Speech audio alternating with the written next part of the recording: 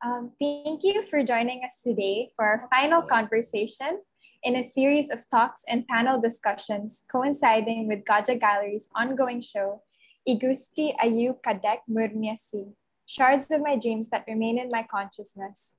So my name is Nicole of Gajah Gallery, and today we will be talking to Edmondo Zanolini and Ni Wayan Suarniti, two people who are very close to the artist Murni. In this talk, they'll share their personal memories of the artist, offering rare insights into her process, personality, and the ways in which her art and life connected. So I'd just like to remind everyone that at the end of this conversation, we will be answering some questions from the audience. So feel free to type in your questions at the Q&A box here at the bottom of your screen, and we'll respond to them later. I'd just like everyone to know as well that we're recording this, so just so everyone knows that this is being recorded, this meeting. And before we begin the conversation, I just want to give a brief background on the gallery for those joining us today. So since 1996, Gajah Gallery has been a pioneering body in the Southeast Asian art scene, representing a portfolio of the region's leading artists, as well as engaging some of its brightest emerging talents.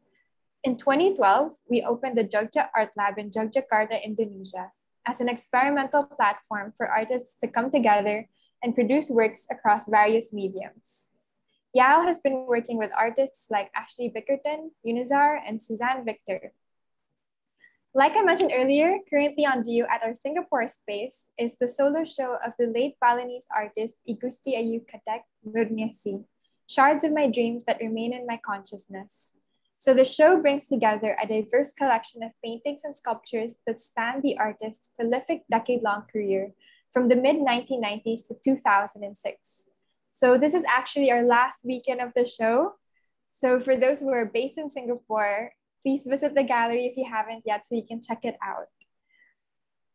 Now I'm so honored to introduce our speakers for today. So first we have Edmondo Zanolini here behind his stuffed toy that was by Murni, and he'll talk more about that later. So he is a nomadic multimedia artist working in performance, video, installation, and painting.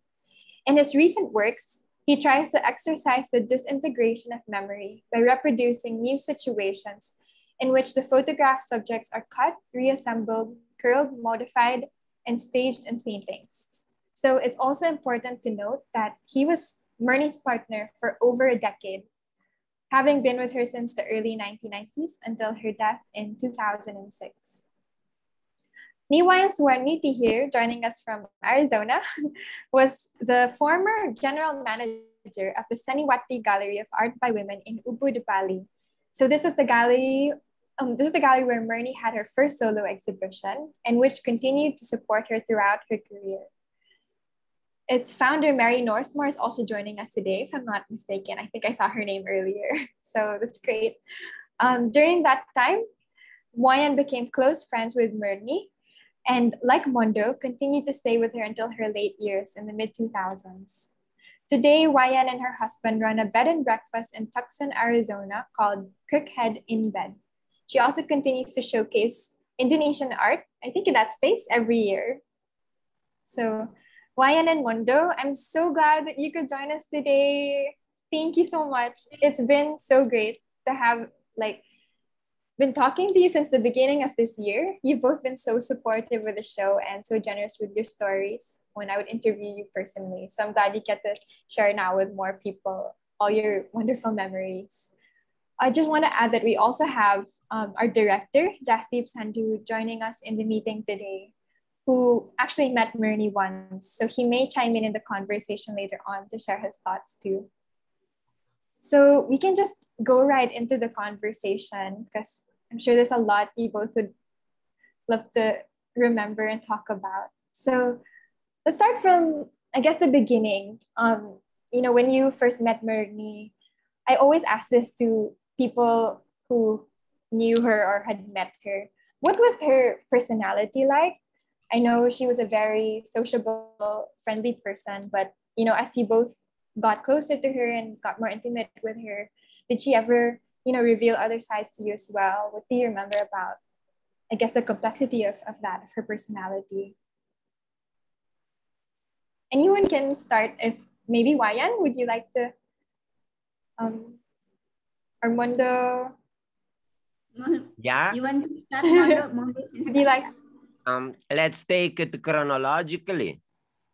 Like who met Murni first? Yeah. Yes. Yeah. Who was it? You.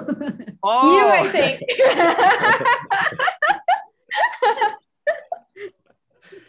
Very good.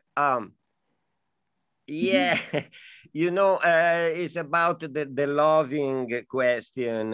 Who pursued from her. Even nowadays, I always face the same questions about the others. How is with love and hate? And really, most of the people here around, they generally speaking hate. They hate who they don't know. Right. Murni was loving who she didn't know even, you know, that's the input. There is a totality of attitude in life. So there is no other questions about for me about her, you know, who she really was, is what appeared from the first instant. So from the first instant, I was magnetized in love with her. Yeah.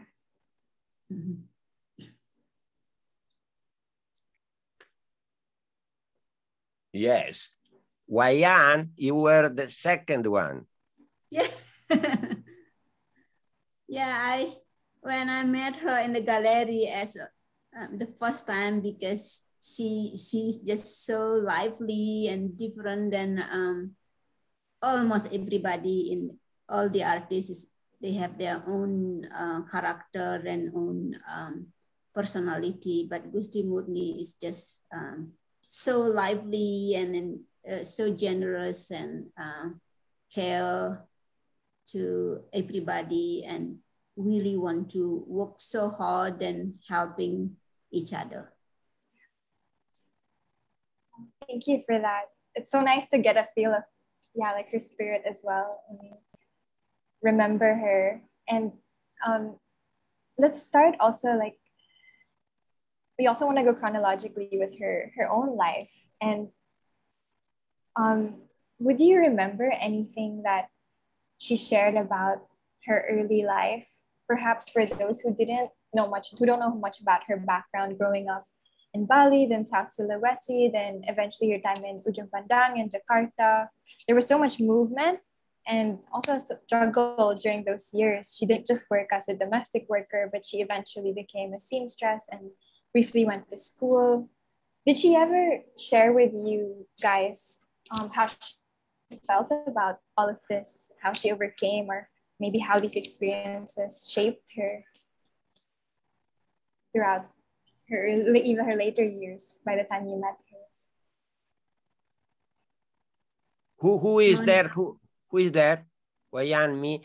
Yeah, anyway, well, you know, she was so busy in my side with the present, that everything who come from the past, what she knew to do, for instance, would be constantly there, and the need from her side always more passion and more getting in and better making, you know, this kind of. So it was not like time for the confidence of the past, not in at all in the first years, you know.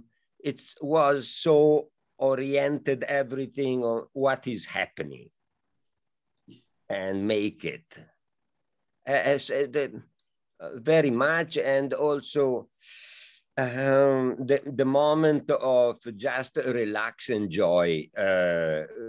We discover East Bali became our preferred place to where just get out of everything and enjoy the sea and the shells. And she and me would collect a ton of little shells there to bring it back to our place to put on the floor somewhere, or whatever.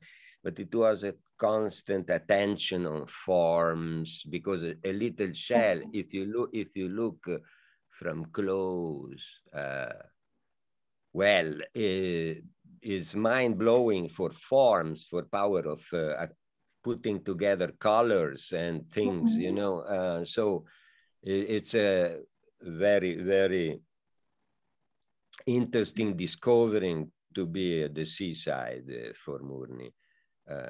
So pure forms, yeah. That's it. And Wayan, please, what do you remember? Yeah, I remember she told me the story that when she was in Sulawesi, and then she worked for somebody when she was still like primary school. And then she told me when she was in Jakarta, also she worked for somebody and she get the money to pay for her school, continue her school at secondary school. So but she told me her boss is so nice and so kind to her, and so she shared her feelings. She working hard since she was a child. So, and I think she told us that story because when I helping her to organize the painting with my niece, and so my niece, she tried to explain and express her feeling when she was a child. She working hard, and so she want to share it with my niece. So my niece, because my niece is by herself, so she doesn't feel like she's so spoiled and things like that. So Gusti Murni want to become like what do you call it, the model of the little girl, because my niece on that time was like a secondary school, so she's still so young. But my niece is come with me to helping Gusti Murni. We stay there all day, sometimes we stay overnight. So that the reason she told us the story about her past when she was in Sulawesi and then in Jakarta. She never give up, even though she's still a child. She has to work, but she just do it, whatever she can do, and she enjoy it. I think she never complained like that. She never feeling that she has to do it, but even though she has to do it, but she doesn't feel that she under pressure when she working. Yeah. She learned how to work at a very young age. Wayan? Yeah. Wayan, but what I remember is that Murni actually only had 3 elementary class. When she followed the family, the Chinese family, to Jakarta, who was the same family who was in Sulawesi where she was working, there she had intense program of work, also taking care of the little daughter of this family, meaning from very early morning to get ready to get to school and all that. But she didn't go to school, to secondary and so on, for what I know. Yeah, what or maybe that was when my niece was there. She said like that, so I thought she just starting a secondary school or something like that. She never finished. Yeah, because, or maybe she was just saying she doesn't be able to go to secondary school or something like that. But she was mentioning it with my niece when my niece was secondary school, when I when we helping her to organize the painting. Yeah. Yeah, she told me that the story that she worked since she was a child. Yeah, she's always been working, and it's amazing that she became also like such an amazing artist without also background in art training, like a formal art education training. She didn't go necessarily to an art school. And I know that Mondo, you were there when she, decided to pick up that brush and paint with you and the other Balinese artist Moko. Yeah. Can you share with us a bit more about that memory of when Murni decided to become an artist? Yeah. Without that background and. So she asked for it, and that's the point. Mm-hmm. Then the studium is coming. She wanted immediately to do a woman and a snake, and and then she see that as using with Moko the Pongo second style, let's call it, you start drawing whatever with the pencil. Mm-hmm. Then with the pencil it's easy to remodify till you want. You really know what you want. You are looking for it with the pencil, like if you are sculpting, let's say. And then when you get it, usually with the pen, you do the drawing exactly where you want the pencil show you, and so on and so on. Now, for her to arrive to make a hand, problem. I can never make a hand, but you know, at the end she succeeded. Yeah. Okay, and that's it, because it's beyond what naturalism can give us as experience of drawing a hand. Mm-hmm. Mind has wider limits. So thank you, mind, which is the real school all the time. But the rest, as absorbing can be somebody who loves and love and love, she could play with anything.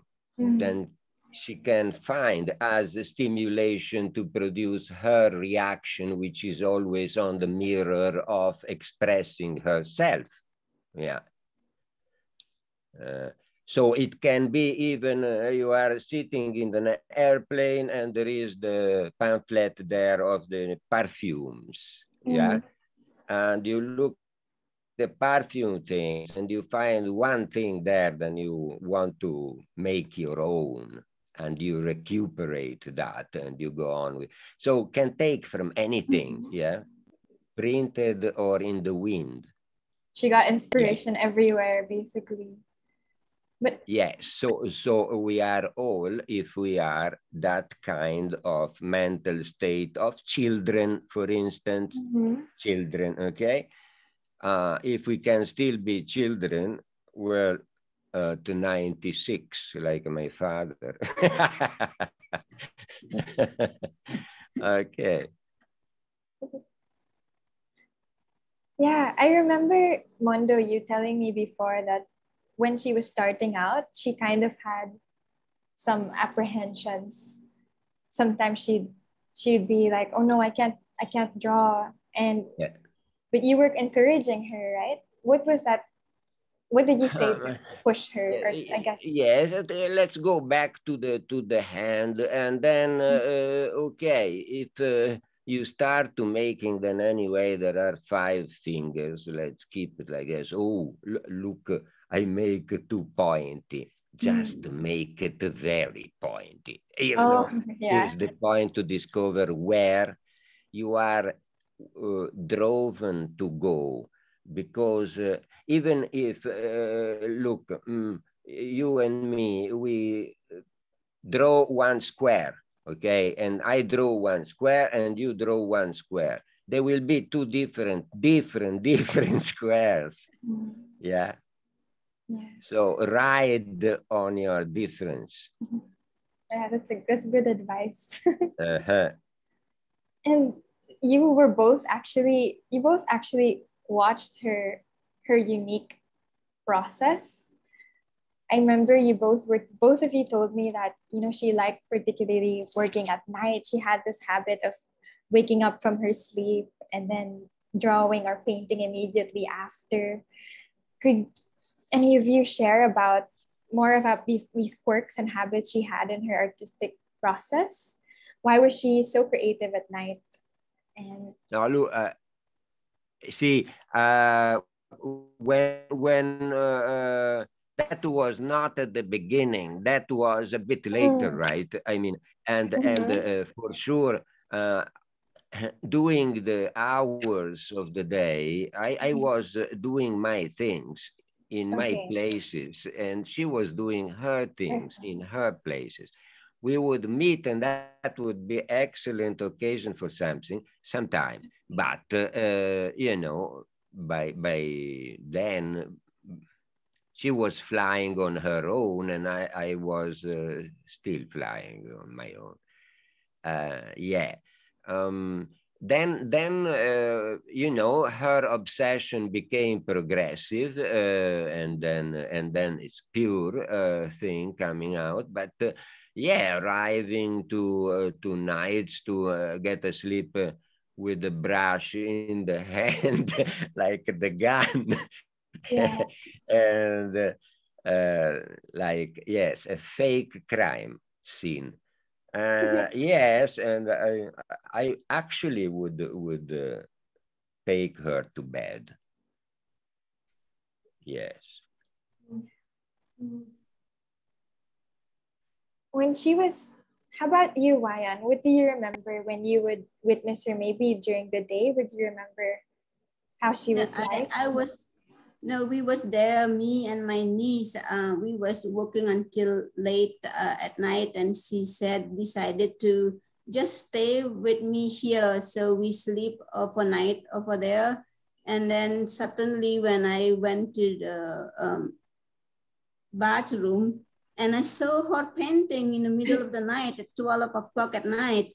So I asked her, Gusti Murni, why are you still awake? And she said, I already, because at 10 o'clock we already sleep, all of us. And then suddenly when I go to the bathroom, she already painting, and she said she was dreaming about something, and then immediately she get up and get the canvas and painting. So she told me that so often she did it like that when she, at night, if she dreamed about something and then she painted. And I think I also heard somebody, I think from Batuan, also like that. So one of the artists, they said they have a power, like an energy in the middle of the night. And then that energy make the paintings have an energy. I can feel it, and I can tell that, like, don't know, because for us in Balinese, their spirit in the middle of the night is different than spirit daytime, that our belief as a Balinese. So it could be that the one also helping in her paintings to have a spirit like that. So interesting. Yeah, thank you. Is the unconscious level, which is free to come out with all the energy and the power of it, and you fish on it and you go more deep in your own representation. Form and substance are one thing. So the meaning come across right away of what you do, because it's essential. And yes, this factor of essentiality is really a key to go through the understanding of Murni work, is the power of essential, of making not simple just, but true something. Yes. Even beyond what we can see, because what we can see is maybe just to tell, oh, there are two leaves in one glass. But, but those two leaves in that glass has a resonance, then take you somewhere else with a code that is very personal, but in the same way is universal. That's the essence of what Murni does. That's amazing. Yeah, actually, Astri Wright, who's also joining us today, does speak really well about this in her talk with us and in her essay as well about, you know, the spiritual dimensions in her work and seeing beyond what the eye can see as well. And it's so interesting to go deep into that. Like, what were some of, you talk about also like the subconscious that was very active in her process and in her art. And would you remember being very close to her? Were there particular themes that were particularly close to her, or themes that you felt she had a strong urge to bring out in her work that were always recurring, or something that's always, you know, keeping her up at night, or and things like, or yeah, she always wanted to let out? Was this specifically towards me, this question, or also Wayan? Both of you, whatever you both remember. Oh, please, Wayan, you start. I only have that one experience, so I think Mondo have more experience because yeah, I only have those one night. I've been with her several times, but only on that one night I was shocking to see her 12 o'clock at night and just starting to paint. And so the only time I asked her, why do you paint at night? And so she told me that she just wants to paint and she has more energy. And then so then I realized because other artists did it also, maybe because of that some energy at night, like Mondo was mentioning. But Mondo have more experience because he lived with Murni. Yeah. Well,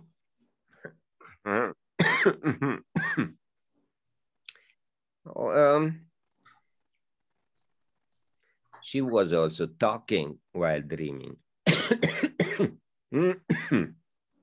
Excuse me.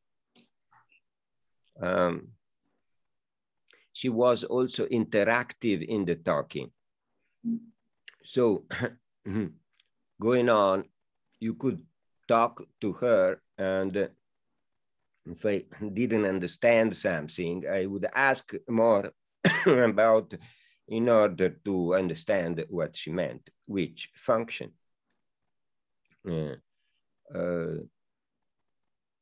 Yes. This gave me some inlays in things that were at the unconscious level of her. But maybe I'm out. Lounge meeting.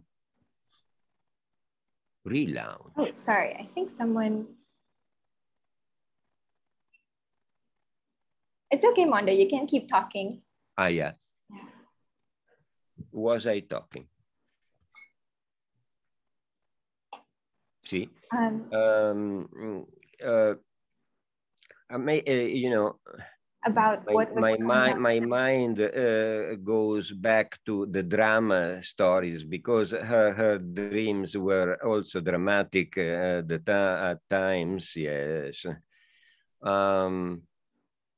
But the question of the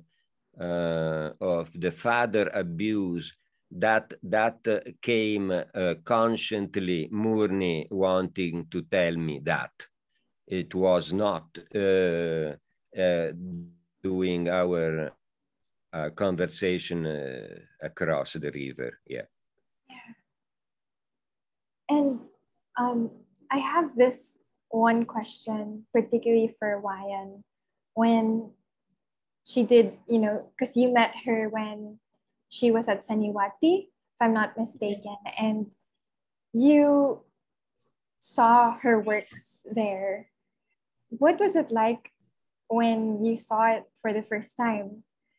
And what was, I guess, your reaction? What struck you about them then? And how are they different from what you were typically seeing in Bali or other Balinese artists? Yeah, it's a big difference. That's why I still remember when we had her show, the first solo show at the our Seniwati show space. And most of the local people was feeling like this surprise. And because we never see any kind of paintings like that, especially by Balinese. And usually for us in the gallery, I saw the dancing or woman, about the woman, about the landscape or ceremony, thing like that. But it was so different. So I start to learn to enjoy another kind of artwork. Yeah. Do you remember what the reaction was to her works then when she first started exhibiting in Bali?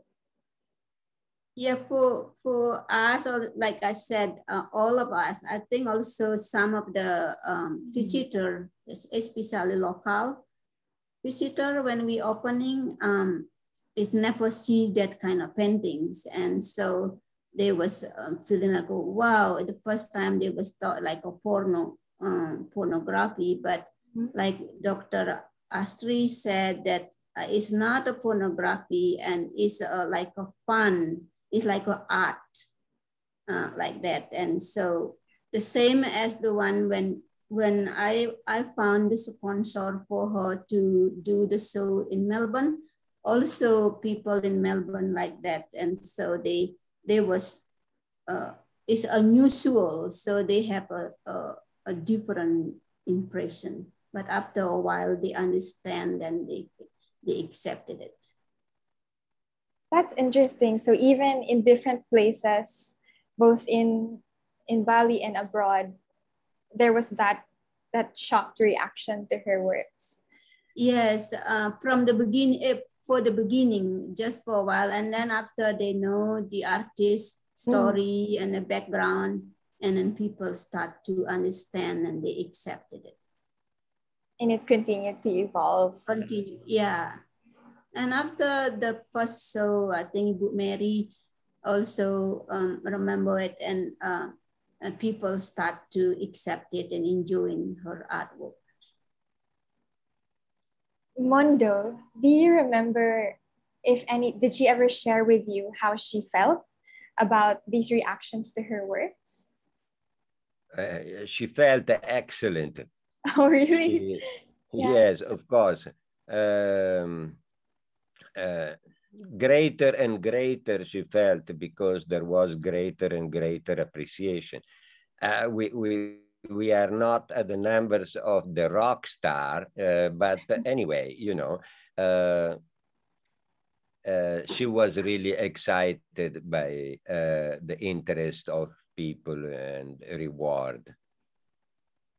So even with the shock at the beginning of her career, she was still very happy about the reaction. Yeah. To her works. Okay, that's interesting. She had a very good spirit.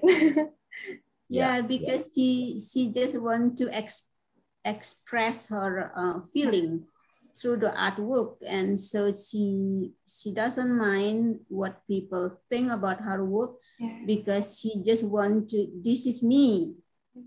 This is my artwork. And so she just keep doing it, and she making painting anytime she feel like it, and she just works so hard. Yeah, she worked. And she made a lot of works. I remember, Wayan, you were telling me about when you had to catalog all of her works, hundreds of them. Do you remember?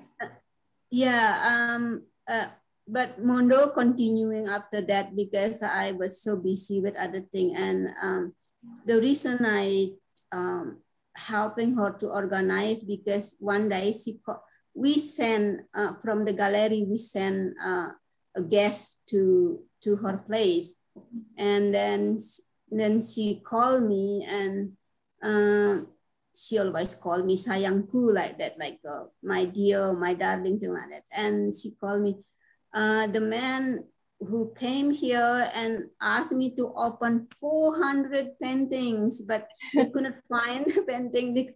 And I was shocking. 400 painting, you have to open it. And I said, why do you have this and that? And so, because I feel so bad, and in one, maybe in half a day or whatever, how many hours they was there and opening all of those things, it feels so crazy. And so I said to her, okay, when I have time, my day off, I will help you to do organized thing like that. So I asked my niece to take me there with the motorbike, and so I teaching her niece, Gusti Murni niece, to helping me to organize. So I asked her if you have pending photos, and so I saying like this. And so next time when somebody come, want to see your artwork, just open this book, give this album, and so already have information, and then we make the code. And then because her painting on that time is stored in many different places, and some of them get leaking from the roof, and so I feel so bad. And so I try to help her. So she has so many paintings, like on that time was 100, but and then when Mondo continued, like 1,000, become 1,000 of her artwork. So. Yeah. In fact, you started with Murni to make the cataloging. Yeah. And what I continued after her pass away, it was just continuing, and you know, on the base of already the numbers of code that you gave. Yeah. So I just continued that, right? Yeah. Yeah. And I saw you took some of the taking photograph also, because some of her artwork didn't have a photograph, and it was rolling like that, and she just suppling up in her like a storage. It's not storage. It's just like a, what you call it, that, Mondo? Just like a building, like it's a building with the cell. Up there, so no protection well in many different places on that time. So and then I teaching her niece, and then my niece helping, and we doing the photos and organize it. So every Wednesday on that time, my day off, I spend all day in there for several months. I still have the catalogs that you made, the original. I still have. It was a pre-digital world, so there was a photo cut, a photo print, you know, and glue in the catalog next to all the data information, right? And we have to like a handwriting and thing like that, and so it's just like a. It's not like now, it's everything electronic. So on that time, it's just manual But typing one by one. I still have them. Yeah, it's important to have that. Was the first catalogation and Yeah. good already to be the same continuing for what it Yeah. was. Thank you for doing the hard work of doing that, both of you. We're nearing the last 15 minutes, but I have just one more question for you from myself. Since both of you were very close to her during her later years, especially when she fell ill. Wayan, I know you accompanied her to the healer in the temple when she found out. And Mondo, you took her to Bangkok for treatment and stayed with her there. What was she like during those later years? And she continued creating works until the end, right? So I guess, what was she like and how did those works change during that time? Maybe Wayan, you can go first, since I remember you accompanied her to the doctor, if I'm not mistaken. Yeah. One day that she called me to the gallery, darling, I have this happening to myself, and then I was shocking, and I said, Gusti Murni, we have to go to the doctor, checking with my doctor, and she said, no, I don't want to go to the doctor. And then I said, you have to. My doctor is like my mom. She's so sweet. So I organized it. She doesn't want to go to the doctor, so I keep talking to her. And so one day finally she agreed. So I took her to my doctor in Denpasar. And then so my doctor, as soon as she checked it, and she just shaking her head.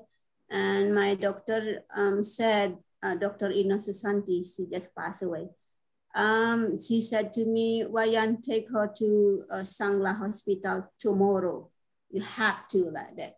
And so on that time, I asked Ibu Mary if I can have my day off to accompany her to Sangla, because she so trauma with the doctor, and she even asked my doctor, but doctor, can you go to Sangla with me? And the doctor said, no, it will be a doctor in the hospital. So I accompany her, and then Mary was so sweet, and she said, okay, you do it. And so, and then they get checked her, and she was screaming, and I talked to the doctor, and then when we have to get the result the following weeks, and so we accompany again to get the resort, and then on the way home we eat in Mamal, and usually we share things. On that time she said to me, darling, don't touch my food, because she know already positive, she already get cancer, stadium 4, and then she thought the cancer is like what do you call it, like the contagious. Yeah, but I know cancer is ovary cancer is not contagious, and so usually we share drink, we share food, and as always we share everything. But on that time, she doesn't want me to touch her food, and she doesn't touch my food because she concerned about me. And I said, no, it's not worried, but she doesn't want.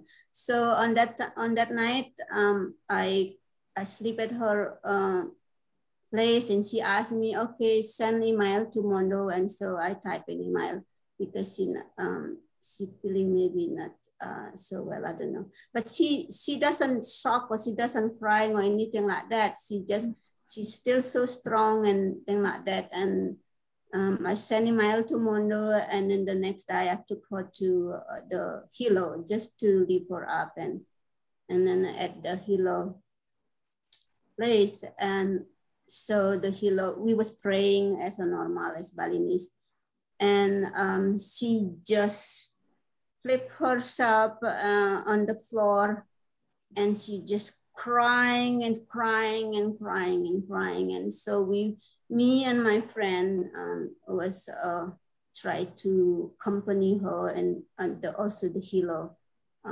try to lift her up, but she just apologized to God and asked for the forgiveness and all this thing. And so the healer asked her to, okay, drink this and that and like that. And then when she back to, when Mondo took her to Bangkok and she was get the therapies or chemo, and then she, after 1.5 years, Mondo, or one year, and then she come home for a few weeks or 1 month, something like that. And so instantly she came to the gallery, and she has a short hair. And so this was the one she gave it to me as a present from when she back from Bangkok. And then I took her back to the healer just to have her energy. So, and then when she back the last time, I arranged the transportation and everything, and then I visit her before I come to here to America, and she was already very, very weak, and she said to me, she hold my hand, "Don't leave, sister, don't leave, and don't go like that." But I have to go, so it's 1 week before my trip to here to do the show, and that the last time I see her. She was doing the treatment on the bands. And so then Thank you, Wayan. Thank you for that. Thank you for sharing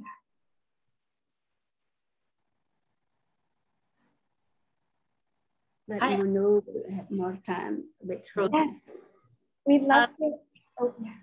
Fortunately, the issues that Murni faced are two very, I would say, prevalent issues of women, sexual abuse and ovarian cancer, you know, both somehow. So I wanted to sort of understand her journey or her shift of focus from in her art, in the work that she did, from, you know, bringing to light the plight that she had gone through, which is sexual assault and sexual abuse issues, towards childbearing, which is also a women's problem, and the fact that, you know, ovarian cancer sort of affect, in a way, the other aspect of women's livelihood. Was there a shift in her work? Do you see a notable kind of, one is expressing her anguish and, you know, and bringing to light this, the trauma that she went through, shifting it towards, again, another trauma of, you know, cancer, yes, but specifically ovarian cancer, which is only a woman could experience it, you know, and in not being able to, of course, family, children, and all that. Do you see a shift of her expression in her work to light? Because I saw some of the work at Gajah the other time, a couple of weeks ago. And yes, I see the sexual and, you know, what she wants to bring to light. But towards the end of her life, which was the part of cancer, a couple of installation work, you know, being caged, you know, sort of tell me the story. But I wanted to ask, was to both of you who are very close to her, was there a shift you notice in her work from one aspect to another? Yeah, that's a great question.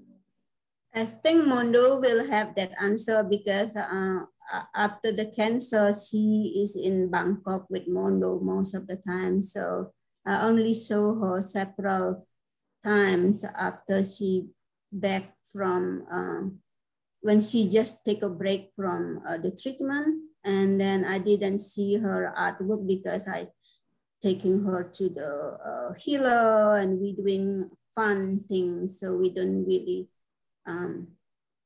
doing the art. So because she doing all of her art in Bangkok during that time. So Mono will give that information. Yeah, the sculptures anyway were the expression of what she wanted to make at the time. It was when, after 6 months of Bangkok, she came for a month or so, yes, to Bali, and then before getting back there for another 6 months, and then she had the operation, and then again cameo and radio stuff. In fact, not wanting to spend too much time on the doctor scene, I would say that she is really got in that year of facing death, she got a master of life. For me, is an outstanding example of how you can die. She, in 1 year, she did not cry one time. In 1 year, she did not complain one time of her fate and her physical horrors. Yeah. So really, I mean, a master of art, yes, but she was in front of my eyes a master when she faced death. And is not correct for me to ask what became her art in consequence of this difference state, because she was conscious of the possibility for her to die soon from the start. There were signs of this consciousness in her tics in art. The watch then was often around arms, around foot, around nyonya, around everything, and pressing a bit the meat to remember the time. This question, then death would come soon anyway. That was much before knowing she had a cancer of that kind. Also, in 97, 98, she was already operated for something like that, ovarian level, in Bali, in the hospital of the militaries. You remember, Wayan? Yeah, I remember that one, but I'm not really involved. But we know that she was positive when doing the pap smear, and in the gallery that Ibu Mary was organized, that all the artists, we invite Dr. Ino Susanti, that my doctor, that the one helping her, is already told her that she positive, and then but she said she doesn't follow up. So maybe that the one follow up when with you when she was getting the surgery. But on that time, I'm not involved in that when she have a surgery in that year. Yeah. But the test was like, I think 1996, that the one we doing the Ibu Mary organized special for all of our artists to do the free pap smear that Dr. Ino Susanti, her foundation did it, and she was positive on that time. Oh, not positive, what do you call it, like abnormal or whatever. But I think she doesn't follow up. I don't know. Yeah. So, but that consciousness in her painting, in her work, went on, you know. So I see it not only because in the last year, yes, she painted some things, very, very few, because she not have the force. And anyway, she painted staying in bed. Like, and she gave away everything almost, you know, because it was somebody come to see her or so, she would give the painting and she would give the painting, you understand? So what she did there, she gave away to visitors. Yeah. Yeah. We'd love to get more questions from the audience. If you guys have questions, feel free to just speak in, like, or you can type it on the chat box here as well. One more question. Please go. You were mentioning that she has a lot of work being done. How much of her work has been exhibited or been shown? I mean, from what I gather, what I know of Murni, the work that the body of work that I've seen are still quite small. I mean, obviously during her short life, but so I'm just curious how much of her work have been shown and how much more could we expect to see coming out? Mondo, with you. Well, you know, she actually, during her life, she showed in Jakarta mainly with the Nadi Gallery, a couple of 100 paintings at the time were exhibited. And then she had shows in Italy, in Hong Kong, in Spain, and so on, where anyway, it's not the quantity that is important of her paintings, but because you see, for instance, the numbers than we were talking about, the most painting are very, very small, 20 by 25, 15 by 20, you know, and so on. Those are hundreds, and they were not really shown because also the question of you know, how galleries are thinking about market. If you put on something very small that costs very little, doesn't show good, they think. It would be a point to make an exhibition only of the small, but also it would be, I guess, a point to make an exhibition only for children of Murni, because to know her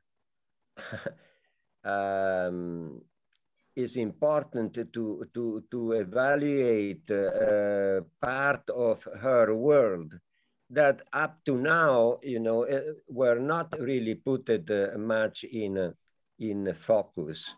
I am sure that there are hundreds of paintings that would be lovely for children to look. And I seen with my daughter, already when she was 4 years old, she would see on the computer screen different kind of artist painting. And at the time then there was one Murni, she said, Murni. She recognized at 4 years old when there was a picture of a painting of Murni. You understand? She wouldn't say Murni to a Picasso, but she would say Murni when there was Murni shown. So is even recognizable for children. And there are hundreds of images which does not show any sexual organs. And so no problem. And children would get the point. Not the studium, is she or not a feminist?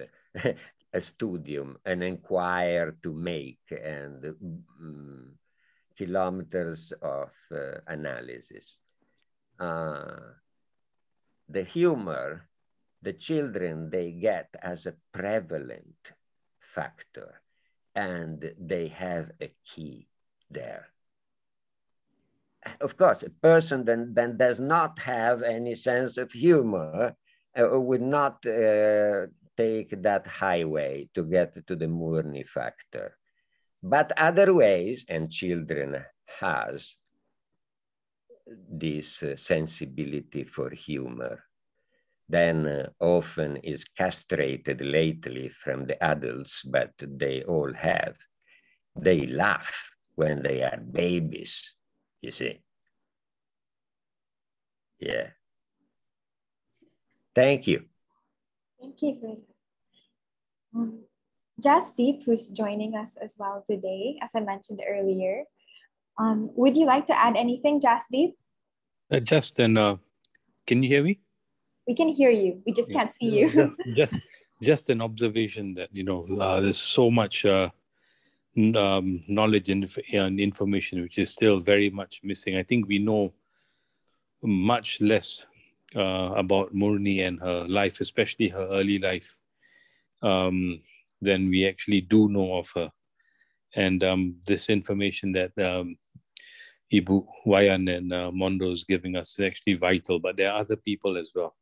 Ibu Mary Northmore, etc. I think from the gallery's point of view, we've just started our venture into trying to get to know more of her. For example, the first show that she did at Seniwati Gallery, what was the whole setup? What was the lighting? What was the curation? The titling? Was she involved in the placement? Ibu Wayan, one day we need to sit down and get this this whole event completely, very thoroughly documented. And I was just wondering, for now, just to start, how involved was she with that show in terms of placement and curation? And was she happy? Was she dissatisfied? Have you got any thoughts for us on that, please? Maybe if Ibu Mary want to give the answer, because on that time we from the gallery the staff will organize and hanging and all this thing, and also with Ibu Mary will organize the thing. So maybe Ibu Mary as a guest can giving some information about that. Yeah. Hi, everybody. My internet is so unstable. I'm not sure I can make a sentence before I cut off. But I think basically I would say our principle at the gallery was that it was the artist's choice, what they showed and how they showed it. And our staff, who were absolutely wonderful, Wayan, of course, leading the pack. But our staff would always do what the artist wanted. And we would never impose on the artist. It was always their choice, how they presented their work, in what kind of order, and, everything, what sort of height, what kind of labeling. The artist was always involved in that fully. So, of course, if we did group shows, then, we had to play a more, a larger curatorial role. But for one-woman shows, as I say, it was the artist's responsibility and privilege, and we were honoured that they showed with us. I mean, we were so honoured that Murni, our relationship with Murni over those years. So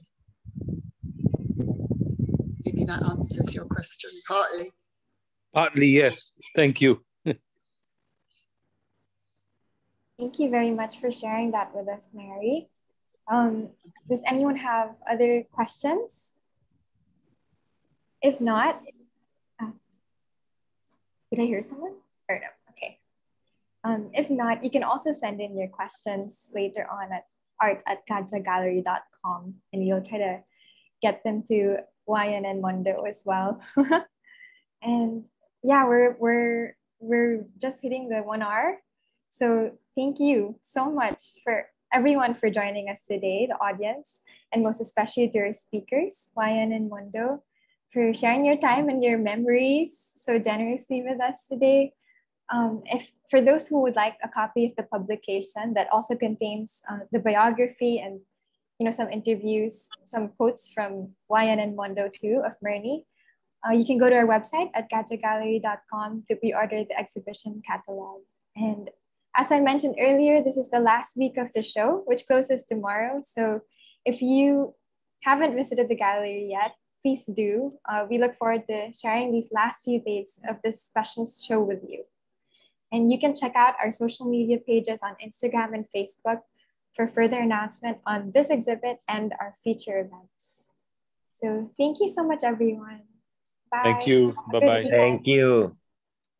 Thank you. Bye. Ciao, Wayan. Ciao, Mondo, say hi. Sehat-sehat. See you soon. Yeah. Thank you. You too. Thank you. And the family. Terima kasih. Sama-sama. Sama-sama. Yeah, Yeah. sama-sama. Bye. Bye. Bye.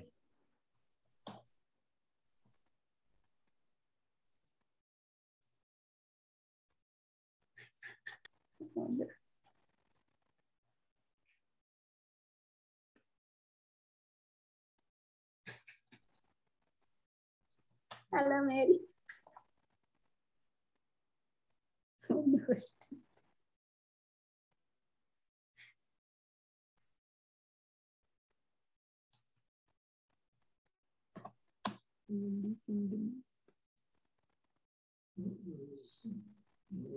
Yeah.